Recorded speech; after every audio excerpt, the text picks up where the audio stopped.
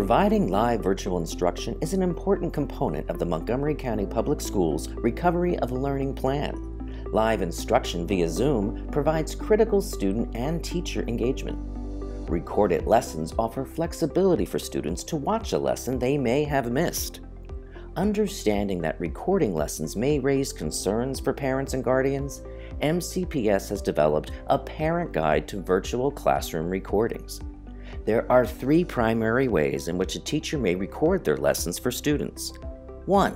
The teacher records themselves only during the class session. Students will not appear in the recording. 2. The teacher provides a pre-recorded version of the lesson that students can watch either prior to or after the virtual class session. And 3. Teachers can record the live classroom session, which will feature student discussion and engagement. In all scenarios, students begin with their microphones muted and cameras turned off. Students will also see a notification and hear from their teacher that a recording is about to begin.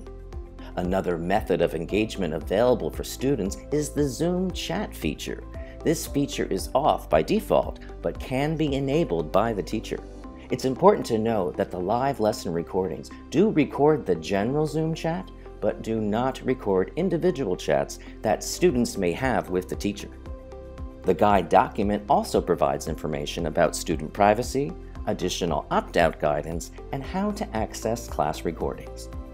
Engaging with teachers, classmates, and lesson materials is an important experience for virtual learning. The Parent Guide to Virtual Classroom Recordings provides the guidance to ensure this is done safely and effectively. The guide is available by visiting www.montgomeryschoolsmd.org and searching Virtual Recordings Guide.